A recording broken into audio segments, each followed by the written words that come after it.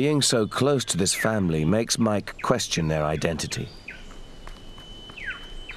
I could also get a clearer view of the markings of this female. And they were definitely different to the other animals I'd filmed.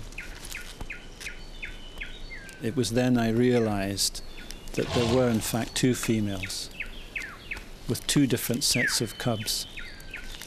On the side of her face, a distinctive cross pattern tells Mike that what he is beginning to suspect is right. This is another female with another set of 3 cubs.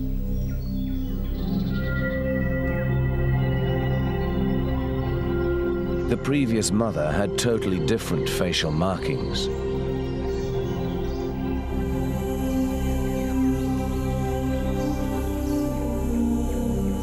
Mike realizes that the cubs belonging to the first mother were smaller, and he now knows he has filmed 2 families living next to each other on either side of a small creek. It is totally unexpected. Yet the markings on this new female's face make it impossible to ignore.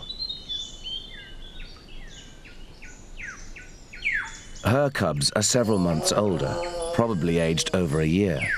No wonder they spend more time away from their mother.